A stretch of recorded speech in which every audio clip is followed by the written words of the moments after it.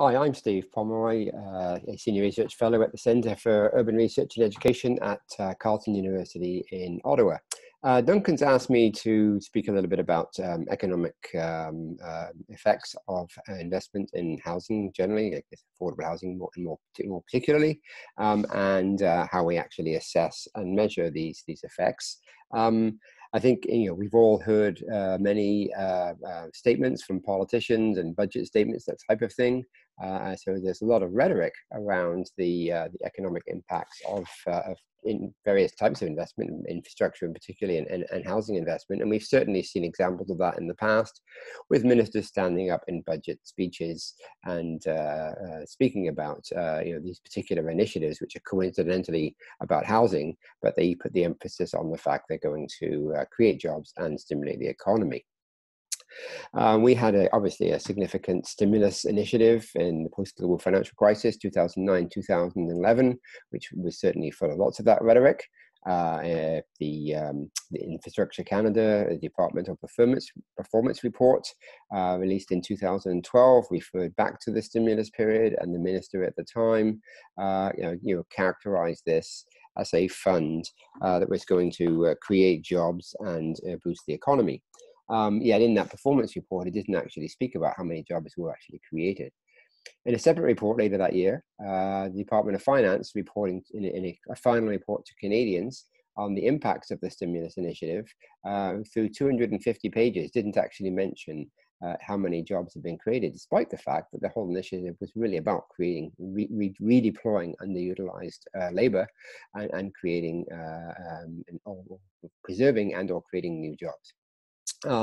Annex 2, finally, after about 275 pages, did get to a discussion of the employment impact of the spending initiatives, and spoke about the $21 billion on infrastructure, and that it had created or preserved 96,000 jobs. Housing was about $2 billion of that. It isn't broken down in terms of its particular contribution.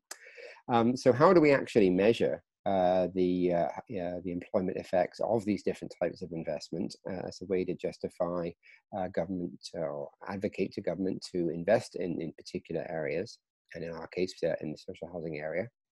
And as the Infrastructure Canada report refers to, they tend to enumerate how many projects were created, whether that's a pipeline, whether it's a bridge, whether it's a housing development or the retrofit of a housing project, and they count up projects.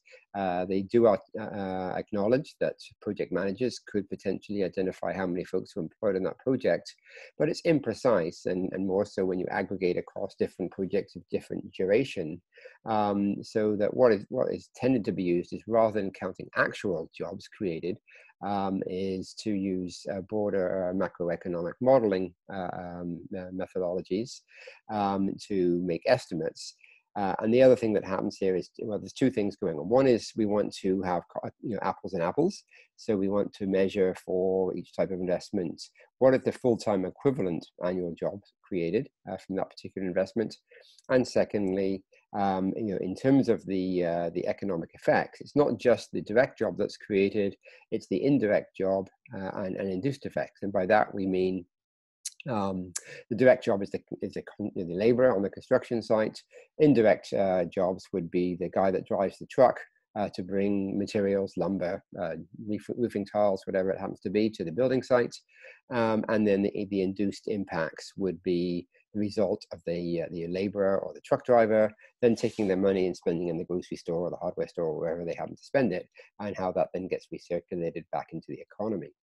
So we're generally dependent on these macroeconomic models, which are maintained in pretty all of our countries by either the Department of Finance and or our statistical agencies. So we in both our Department of Finance and Statistics Canada, they maintain a model to try to develop estimates on these effects in terms of looking at the various inputs and the various outputs by different industry classifications, and by collecting a bunch of data across all of those industries, make some determinations. And the one that's probably the most easily understood is using an investment of $1 million across a range of industries. What is the output in terms of the number of direct, indirect, and induced jobs that are created? And it's in this area that the housing sector tends to stack up quite well against other industries.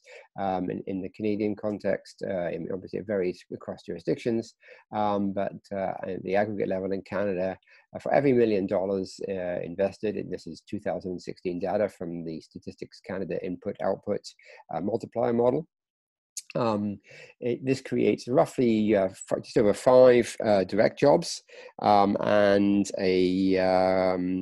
actually 4.6 direct jobs, 3.5 indirect, and another 2.1 induced, for a total of 10.3 FTEs, or full-time equivalent jobs per year, for the $1 million invested. And that stacks up quite well against other industries, such as a big employer in Canada, of course, the resource sector, the oil sector. It's two or three more jobs per million than are generated in that particular sector.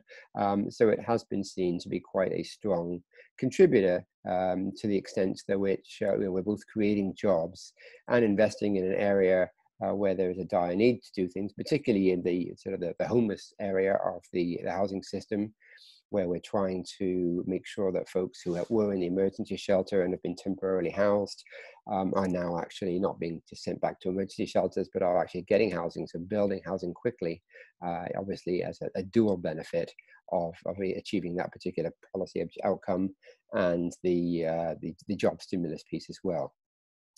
I think there is an interesting question in the current context.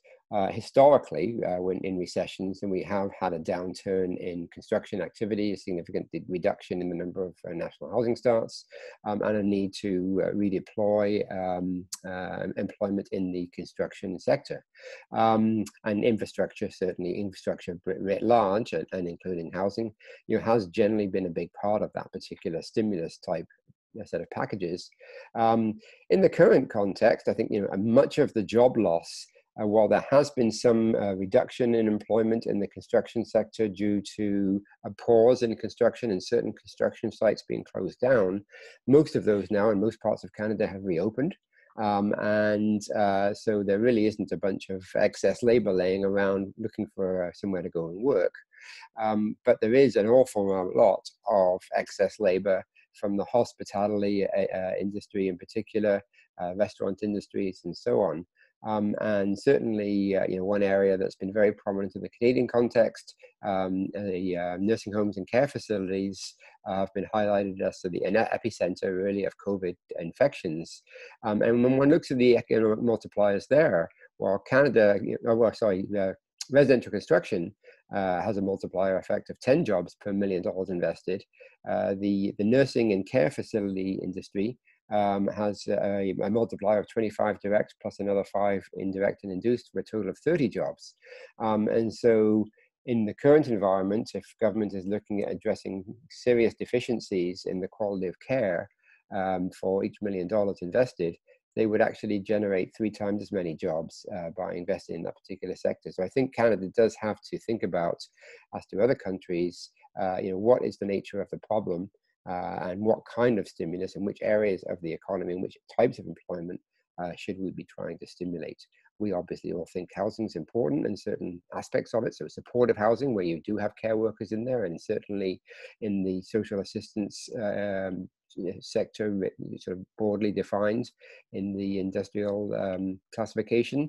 The social assistance sector also has a multiplier of close to 30 jobs, quite equivalent to healthcare and nursing homes. So we could make the case for building and expanding supply in the permanent supportive housing area, and also adding on the ongoing effect of those support workers, which would have a significant social health and economic benefit as well.